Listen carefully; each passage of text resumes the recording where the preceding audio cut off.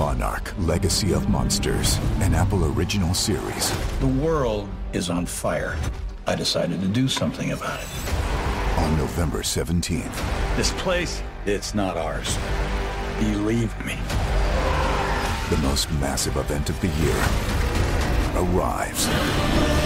If you come with me, you'll know everything, I promise. Oh my God, go! Monarch, Legacy of Monsters. Streaming November 17th, only on Apple TV+. Level up your listening with Bose Quiet Comfort Ultra earbuds and headphones. With immersive sound and world-class noise cancellation for a not-so-silent night.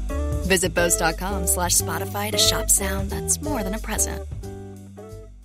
I just want to jump in here with a quick note about some changes that are happening. This podcast is now going ad-supported. What that means is I will be releasing select episodes from the hundreds of episodes I have archived now on Patreon and releasing them here. There'll be a lot more content and hopefully a lot more useful things for you guys to listen to. We do have to warn you, though, that a lot of these were recorded a couple of years ago. During 2020, especially. So those episodes may be out of order pandemic wise. However, I have gone through them and deemed that the parenting information was still really relevant. So just be aware that some of these releases may be out of order chronologically. But again, I thought the information was useful enough for you guys to want to hear it. Also, if you would like to listen to the podcast ad-free, you can still join Patreon. I'll still be releasing podcasts there with a few bonuses. One is that it will be ad-free. One will be that you get the podcast slightly earlier than everybody else. And I'll also be doing a bonus episode every month with a Q&A that's patron specific. So if that's something you'd like to do, you can join for $1 a month and we'll see you there. Thanks, guys. Hey, I'm Jamie Glowacki, and you are listening to Oh Crap, I Love My Toddler, but Holy Fuck.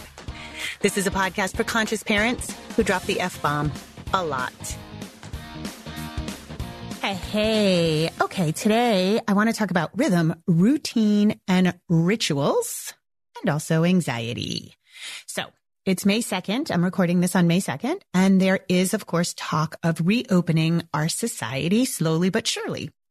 Now, that means we got to talk about a few things because we're not going to go gently into new normal, right?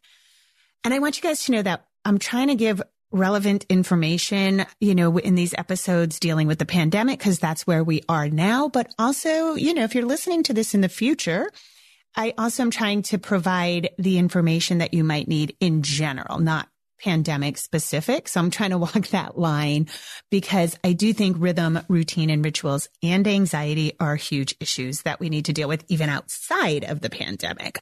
The pandemic, of course, is amping it up and making it hit kind of crazy levels. Yeah. So look, you guys, even if everything opened up tomorrow, like on a dime, there's still going to be these huge transitions, right? And these are going to lead to huge feelings on your child's part. And remember, we had in the last couple of episodes, we really talked about feelings versus reactions. And I know that confuses a lot of parents quite often. They're like, I don't get it. When is it a reaction? When is it a feeling? So as we slowly reopen society, we are looking at 100% feelings coming out of your kids. And in fact, the last couple of weeks dealing with large amount of feelings. So we are going to collectively as a society, as a planet, there's going to be like a lot of mental health cleanup for sure, both with us and with our kids and sort of getting back to real life.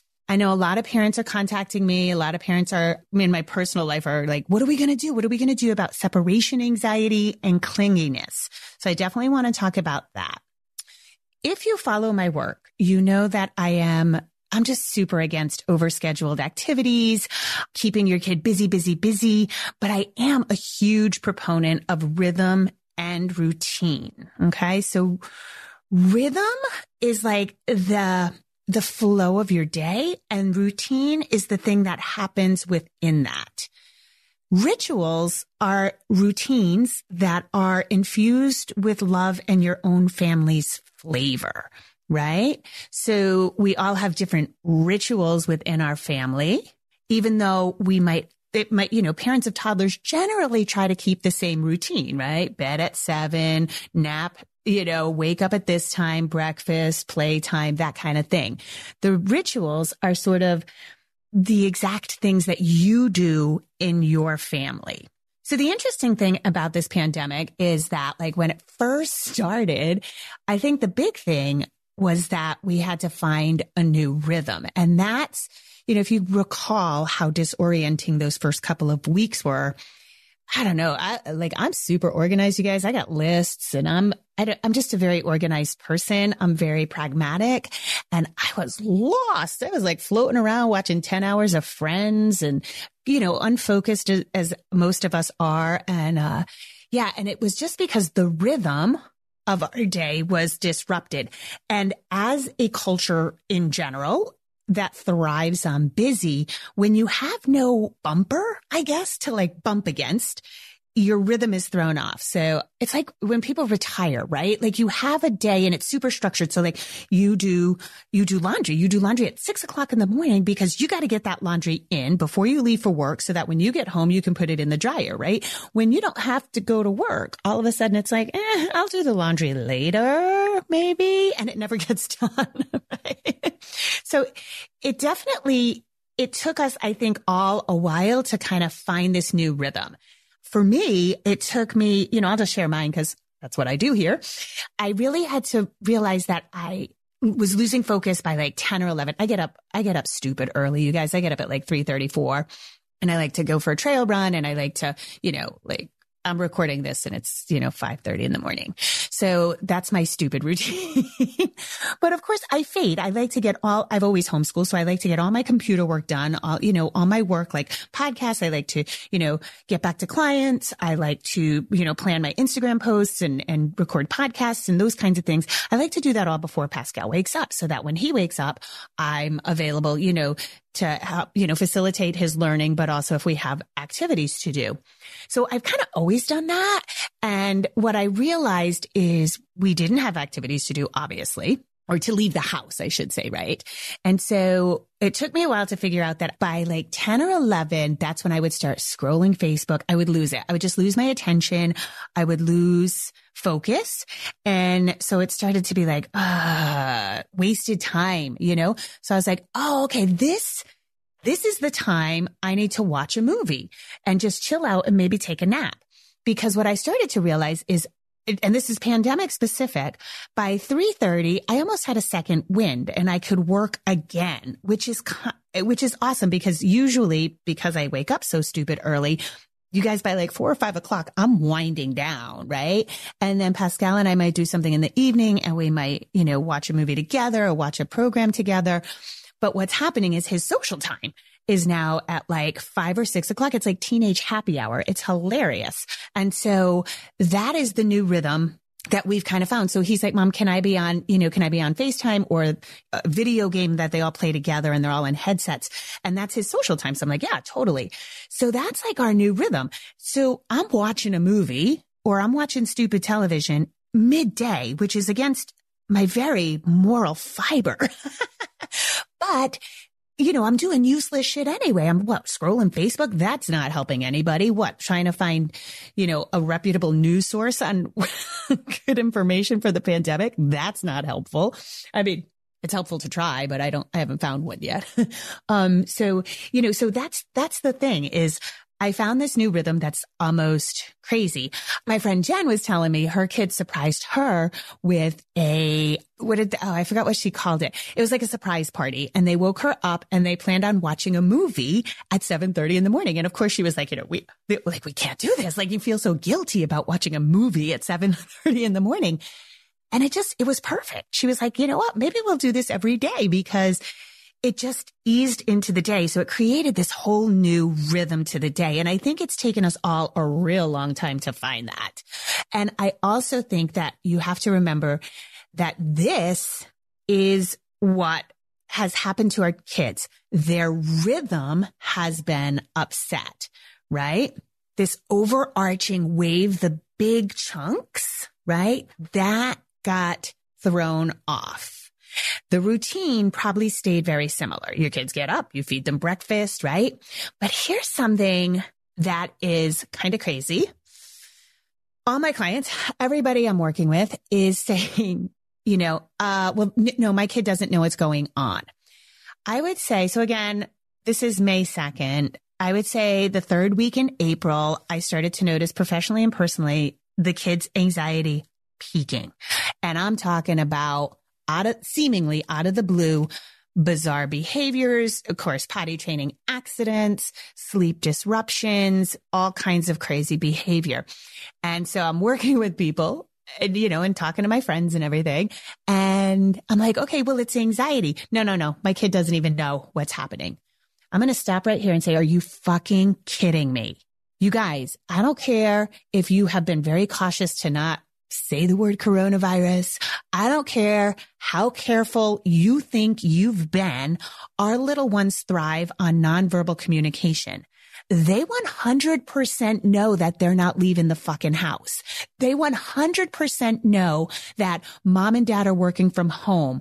They're not seeing grandma and grandpa. They 100% know that something's going on. Okay. And so there's anxiety. There's anxiety because the rhythm of the day, again, the routine might stay the same, but the rhythm of the day is totally whacked. Now, I want to take a huge left turn here and talk about anxiety. I guess not a huge left turn, but I want to stop everything and talk about the anxiety because this is intense and it's so important. And what you have to remember is I'll be working with private clients and invariably everybody said, well, you don't understand. Like we're used to going out. And so you don't understand like how hard it is being stuck. Guys, I don't know how many ways to say this, but like literally we're all in the same position, various levels of lockdown, depending on who you have in your home and, vulnerabilities and all of that. But like, there's going to be the biggest fucking mental health cleanup. Like this is going to be bad. So like, you're not in this alone. So it's like survive now and know that we're going to like be in it together too for the mental health cleanup. You know what I'm saying?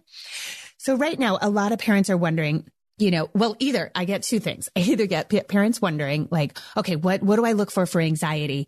And then I have parents who are like, their kids are off the wall exhibiting all the anxiety. And they're like, nah, this is just shitty behavior. And I'm like, no.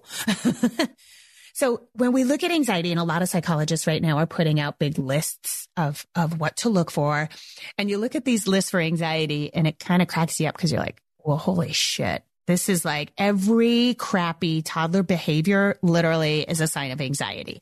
So it can kind of be not helpful, right? So what I want to do, and I talked about this, I talked about this in some past episodes. We want to look at behavior and actually look at pre-pandemic and post-pandemic. And what you want to look at is like, is this a new behavior or is this an amped up behavior? So let's say your kid was like always kind of fresh, like, no. Go away is a big one right now. Like, no, go away. I want mommy. Like, okay, were they kind of doing that and now it's amped up? Or is this like totally new? And either way, you get a little screwed either way because they're both signs of anxiety, right? But it's like you have to take a gauge, a litmus test because brand new behavior, like I hear this so often. I don't know what happened. Like 2 weeks ago, she started with this. And I'm like, well, I know what happened. The anxiety peaked in the pandemic, And any shitty behavior your kid had is going to be amped up. And what we're working with when I work with my private clients is that I work with the idea that like, we want to lean in and give the child the love and the safety they need. But if this was a behavior that was already shitty before the pandemic, we can deal with that pretty much as a behavior, right? There's a layer of anxiety on top of it, but it's something that still needs to be dealt with because it's still going to be here after the pandemic, right? But if it's a brand new behavior, you go, okay, let's see what we need to do about this. So I'll talk more about that in a minute. A big thing, and I just said it, like, go away, I want mommy. Huge, you guys right now is a mommy clinginess. I am hearing like a few isolated cases where it's all daddy and mommy's being rejected, but this is cold and hard, man, because when I say it's a clinginess to either mom or dad, I'm talking about like full rejection of the other parent. Like, I don't like you. Daddy's my best friend. Go away. So it's really intense. And guys, just like I talked about in the last episode about the like, I don't love you, you're not my friend. Do not take this personally. I got moms who are like crushed because mom's being rejected and dad's the favorite, and don't be crushed. Don't get on that emotional roller coaster. Like it's just your kid acting out. And so, which doesn't mean we feed it and doesn't mean we accept it. And this is a huge issue I'm seeing right now. So it's the rejection of one parent that turns into a controlling dictatorship. And I see this was a big problem before the pandemic. So it looks like cute behavior, right? It looks like this. It looks like your kid saying, no, don't sit next to me, daddy. I want mommy to sit next to me. And pretty soon, like it escalates till dad is eating dinner in the bathroom. And I've literally seen this like in more than one case. And the child's like, no, daddy, you go eat your dinner in the bathroom. And everybody does it because you got this tiny dictator, right? Who might throw a fit and bring down the house.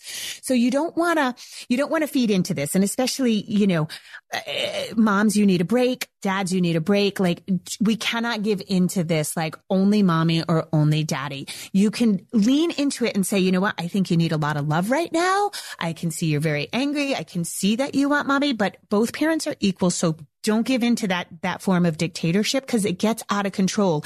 And what happens, especially if we're looking at it through an anxiety lens, it feeds the anxiety, right? Because the child doesn't feel that emotional swaddling of boundaries that I constantly talk about, right? They're getting amped up. And so if they're given control, they're going to run with it in the wrong direction. So it's that emotional swaddling of saying, I've got this, and no, you're not in charge. You don't have to be in charge, little one. I got this. I'm going to keep you safe, and it's going to be my rules and my way, not in a power hungry way, but to keep your child safe emotionally. So I can't say that enough. What's happening is there's anxiety and the parents don't know what to do. So they start skirting around it and it feeds the anxiety. Your child does not want this control. Your child psychologically does not want this control. So even though they might throw a fit to have it, it's still not good for them. So what's really good for them is a strong, firm voice and actions that say, you don't have to worry about this. Your child directing two grown-ups' actions is far too much control, and they don't want that. And you need to say, I got this. I'm a grown-up. I'm going to handle my actions, and I'm going to help you handle yours. Okay? So that kind of brings us to like, when do you give in? And lean in, and how do you deal with it when you think you're dealing with anxiety?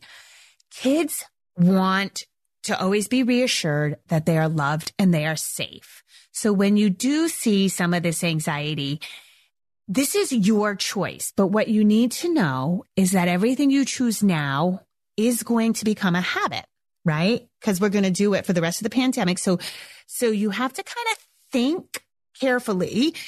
You want to think ahead and say, okay, do I feel like dealing with this later? So I'll take an example. A huge example is co-sleeping right now. Like kids are nervous. They want to sleep with mom and dad, and parents like, I don't care. That's fine. Me personally, I don't care about co-sleeping. Kids get out of your bed in a natural flow. I have no problem with co-sleeping, except if it affects one or the other spouses or it affects the family sleep. But if it works for everybody, go for it.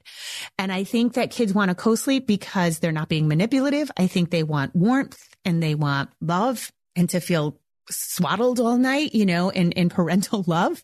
So I don't personally care about that. If you personally care about that, and this goes against your sort of the fiber of your being, and you're like, no, I don't, before the pandemic, you had this thought of, I don't believe kids should sleep with their parents ever. And now you're allowing your child to sleep. Just know that you're creating a habit that's going to need to be broken later. So that's sort of my jumping off point. There's thousands of people are asking me so many questions and want these like super specific answers. And I'm like, it just depends. It depends on, what it is. When do you give in? When do you not give in? Now, if your kid's like kind of anxious, like again, with the dictatorship, like you see that mom, they're trying to control mommy and daddy. That's not one you give in on. Yeah. Because you can see down the road, it's going to take a left turn and it's going to get out of control. So that's the only thing I can really say on that. It's like, and it's okay. It's totally okay, you guys. I'm not passing any judgment on how you guys are surviving this. What I do want to be clear is I want you to know what you're getting into, because I feel like we're all living this day-to-day existence. Like, what harm can it do to give her, to have her sleep with us? What harm can it do? None today. But what harm can it do later? I don't know. Are you going to just want to kick her out of your bed? How is that going to look? So that's all. That's like my broad strokes advice, is like, just kind of know that it's not just surviving today. And I think that's generally what happens with all our kids' crappy behavior, right? Is we go like, well, just for today, but just for today turns into a different habit. So let's take a minute and talk about when anxiety does take a really wrong turn, because people are definitely asking me like, hey, can I check in? Like, does this seem normal? Is this like a normal level of anxiety, or has it gone into not normal? So I want to use that sort of parameter, is like, what can we expect as normal, and where does it really start going bad? This shit is hard, you guys. Like, what we're experiencing, I'm thrilled that we at least have this like glimmer of hope that like we're reopening society. I know, like, in my state, the governor just canceled like all big summer events. I live in Rhode Island, so we have like the Newport Jazz Festival, the Newport Folk Festival. We have these big summer things that aren't happening. So, but we are going to open parks and things like that and stay under groups of 10. So that's sort of our plan. It just kind of depends on how things are going for you guys. But I feel like at least we have this like glimmer of hope, right? That things are going to be different. So when we look at like what's normal, what's not normal, it's also in a larger context, right? With it, because I feel like, again, there's pre-pandemic, there's post-pandemic, there's during pandemic, and anxiety is so peaked. It's like, when does it, again, that barometer of like what's normal, what's not normal. So for me, the whole barometer is when it interrupts or affects your quality of life. That's when it's kind of slipped into not normal. Literally the whole pandemic, I have 2 running race buddies, and we have done trail running through the whole thing. So we've, had talks in the morning, early morning, and their kids are younger than Pascal. So it's kind of fun. And they both have kids who are 9. And one thing we have noticed, and this is not pandemic specific, this is just a general anxiety that sort of happens. We were talking about when a child's room becomes a shrine, and Pascal was like this, like his room, it wasn't actually his bedroom. It was more, he had he was really into model trains, like really into model trains, to the exclusion of everything else. And so we had a spare room and set up a huge train table. I mean, it was super fly. I did all the electronics. It was like this crazy 2-3 year project. He saved all his money. He asked for gift cards. It was like his thing. However, it became a shrine, and he played with it, but nobody could touch it. And so he started having anxiety. Like, we had people over, people couldn't go in the room, people couldn't touch things. And then it started to overflow into his bedroom. And then it was like, don't touch my Legos, don't touch my stuff. And it became this like really big anxiety. Like, I could see this kid getting close to a panic attack because a few friends were over. And, we had some friends at the time who would like just kind of go through shit like maniacally. So I was like, okay, it's fair. Like, I get that you don't want those kids to come over. We did the like, hey, you don't have to share everything. You can put it up in your closet. I can put it in my bedroom. But it became like he didn't want the kids to touch anything. And it became a problem. He was choosing this stuff over connecting with friends or other humans. And so like we had a long talk, and I was like, you know what, buddy, I think we need to take your train table down. It's affecting, we can't have people over. It's affecting your life, and you want to play with your friends, but I can see your panic. And he was like, Pascal's always been very wise like this. He said, yeah, I need help. I need help with this. Like, he could sense that it was out of control. And so we dismantled the train table, and we, and he was sad and he cried. But we also just kind of focused on like, hey, this was starting to trip the crazy wire in your head a little bit. And we have to take proactive measures, because the most important thing for me, this is what I believe, the most important thing is human connection. And so when it starts to affect human connection and quality of life, then we have to look at it as above and beyond normal. Monarch, Legacy of Monsters, an Apple original series. The world is on fire. I decided to do something about it. On November 17th. This place, it's not ours. Believe me. The most massive event of the year arrives. If you come with me, you'll know everything, I promise. Oh my God, go! Monarch, Legacy of Monsters. Streaming November 17th, only on Apple TV+. So I think what I'm seeing again during this time is like a lot of OCD stuff. But again, does it affect the quality of life? Can you not leave the house because your child needs to clean up stuff? I have a friend who, her poor little one. So he is a true extrovert. And what I'm realizing during this pandemic is that I really think true extroverts are the rarer species, you know.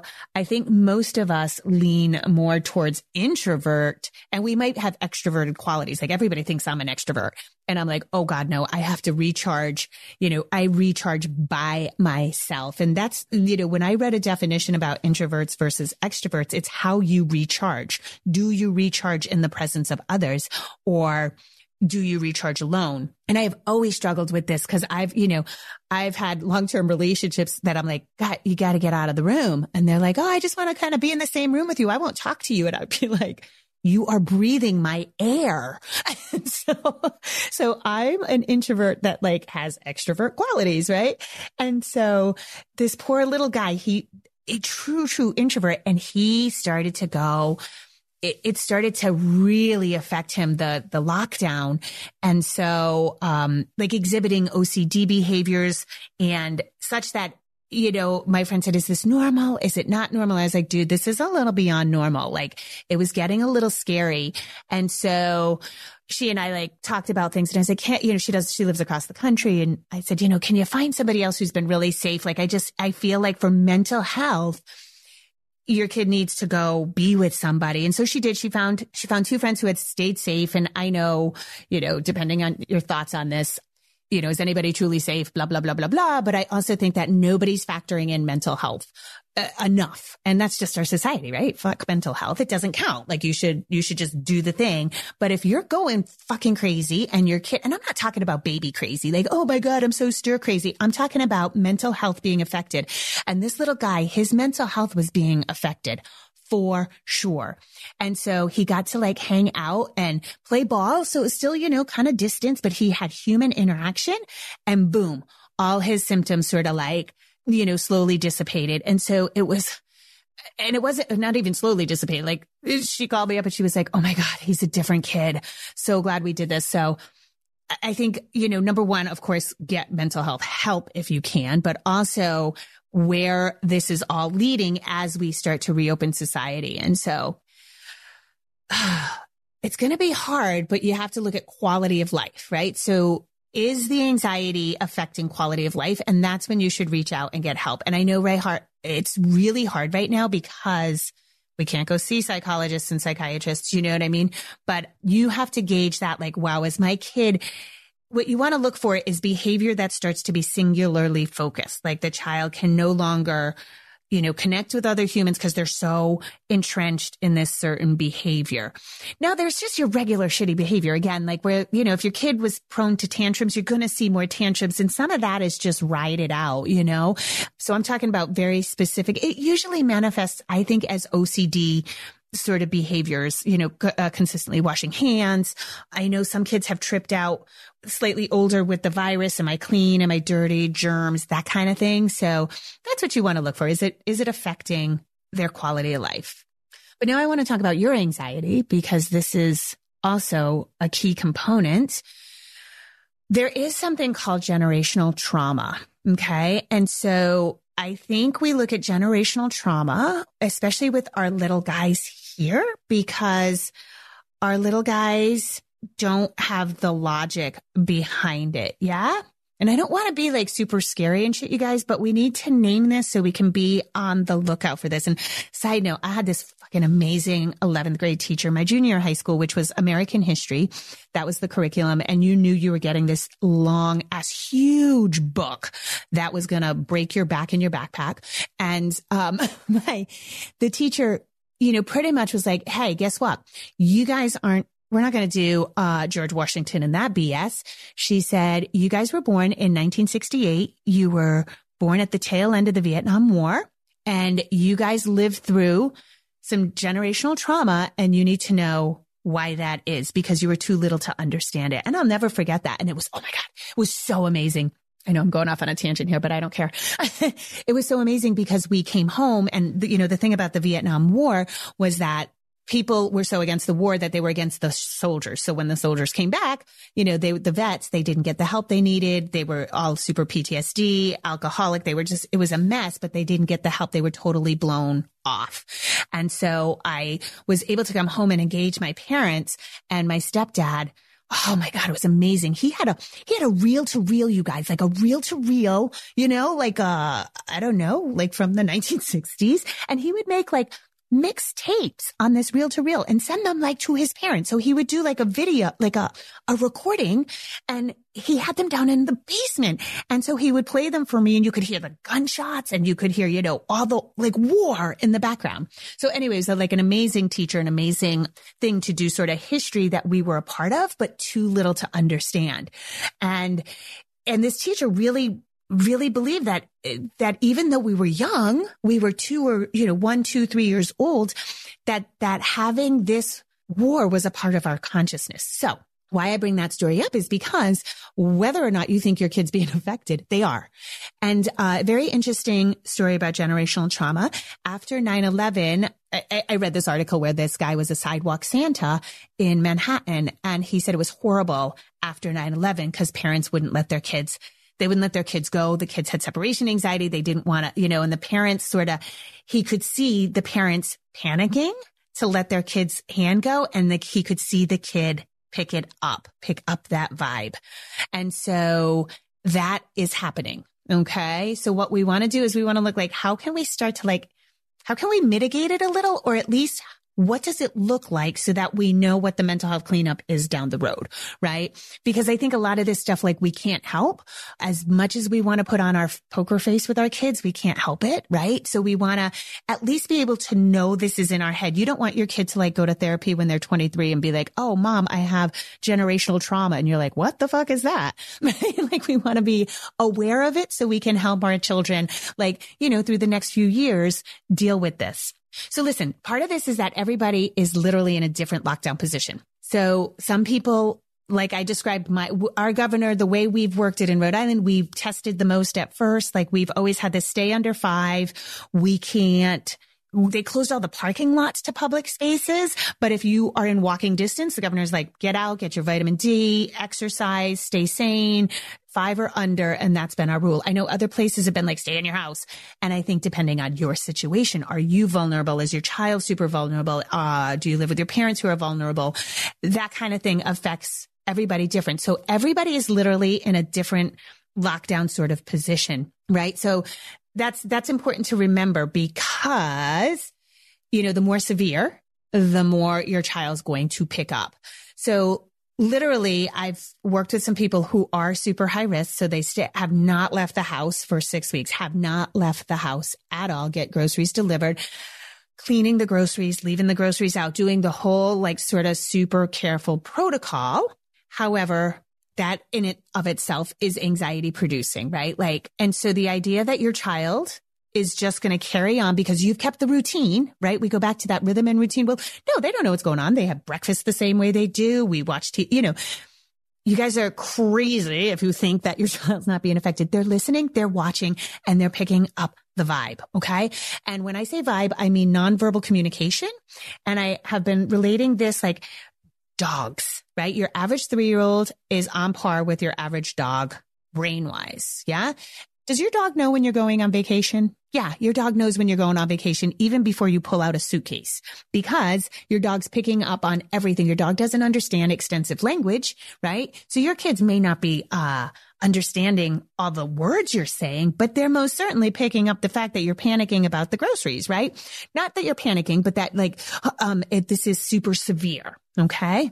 So all I'm asking you is, yes, we want to be mindful. Of course, we don't want to create panic in our kids, but a lot of this can't be controlled. Again, even with your best poker face, everything's fine. It's still affecting the kids. So listen, just don't be shocked. That's all I'm asking. again and again and again, I'm saying this, we're going to have to deal with massive mental health stuff when this is over. I just want you to be aware of these things so that you're not like, I think the worst thing we can do is think, oh, my kid's fine. My kid's fine. I don't know why they're acting like this. My kid's fine. No, they're not. No. I mean, we're fine in this moment, but we're not. Your kids, we can't just blow this off.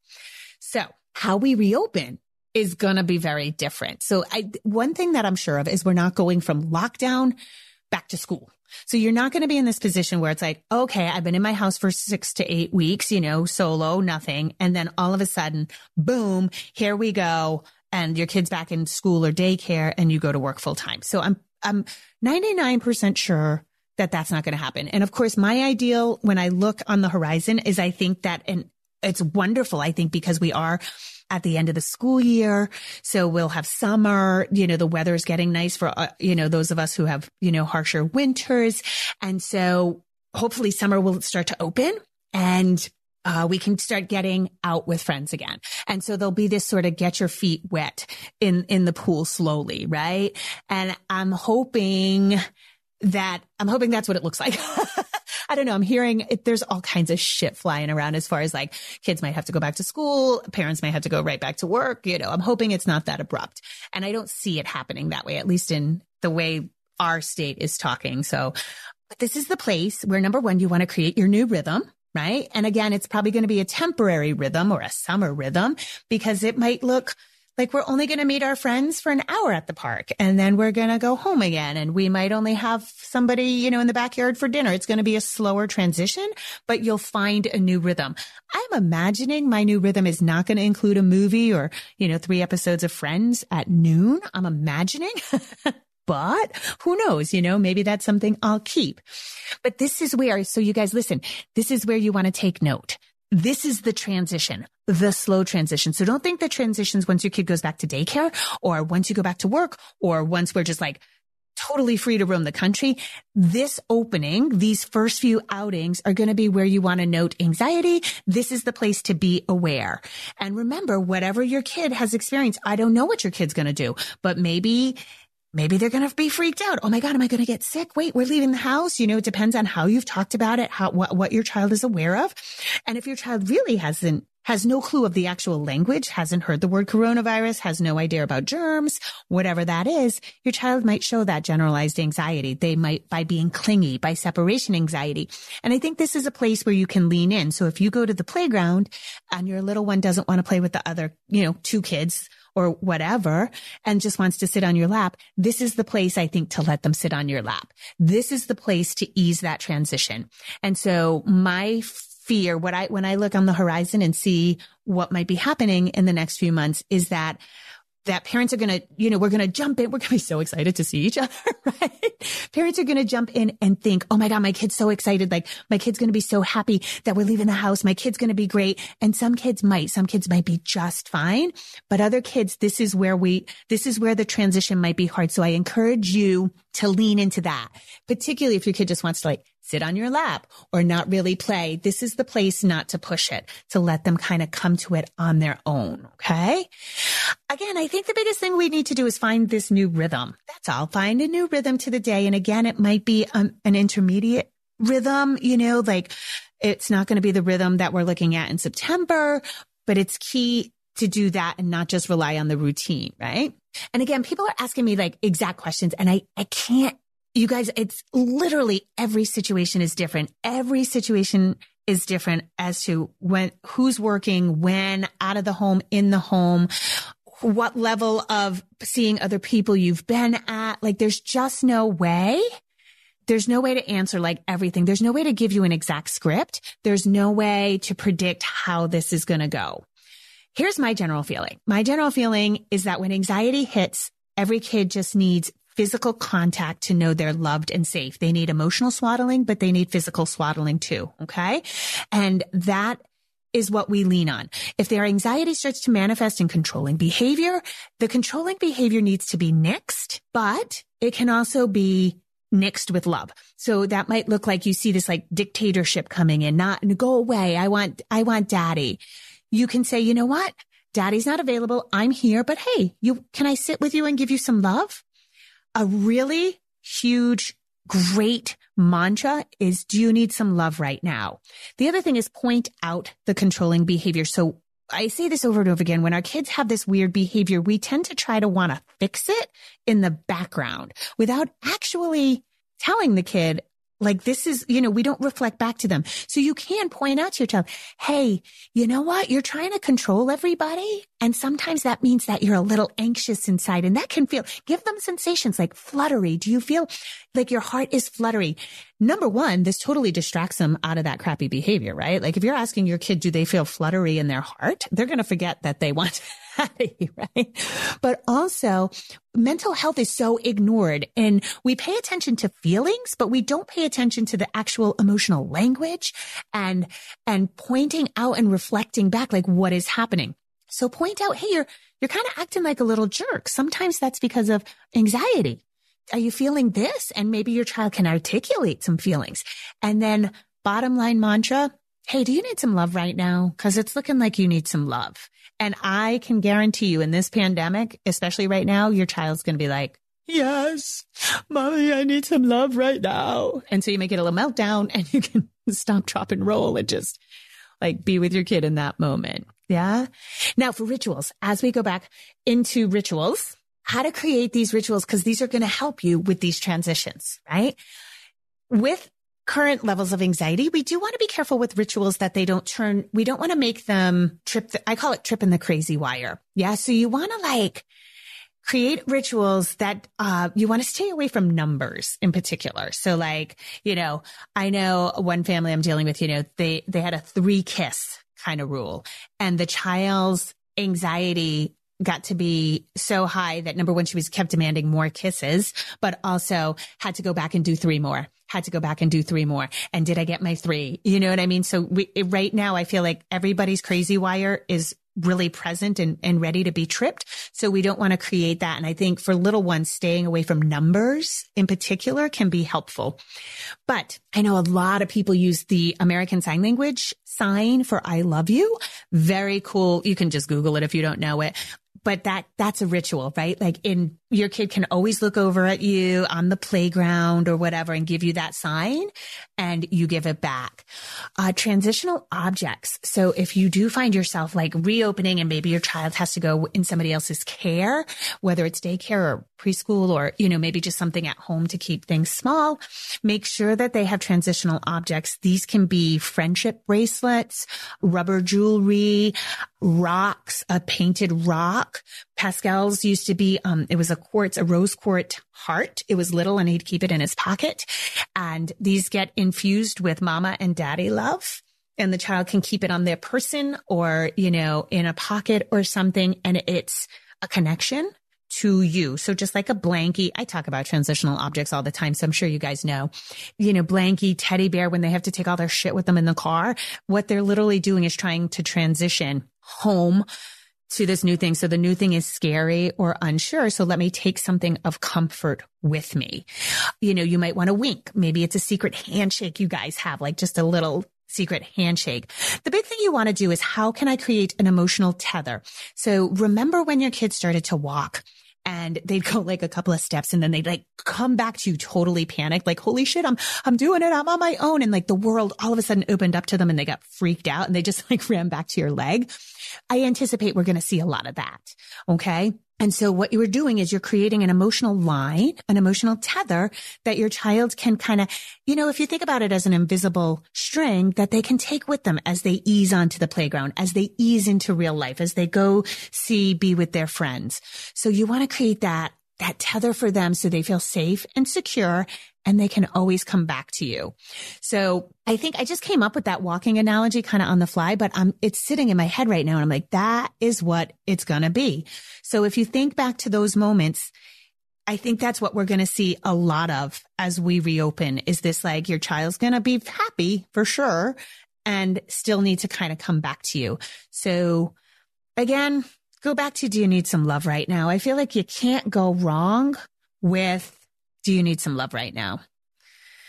All right, y'all. So I'm very excited because today, these podcasts, usually it takes me 3 or 4 hours to write them out because I don't want to, you guys know me, I talk all the And I go off on tangents and I get really excited.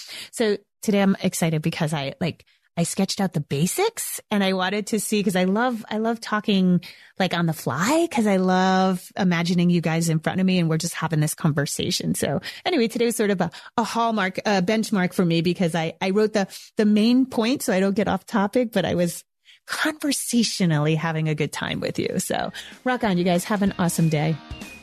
All right. I'm going to sign off for today.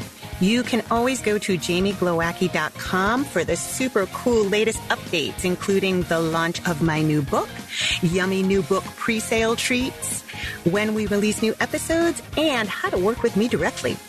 And of course, if you need any potty training help, there's a handy link there that will take you to all my potty training resources, including all my courses. That's the Oh Crap Potty Training online course, my Pooping Solutions course, and my night training supplement. And if you need additional help, how to book with a certified Oh Crap consultant. That's all at jamieglowacki.com. Have a beautiful day and rock on.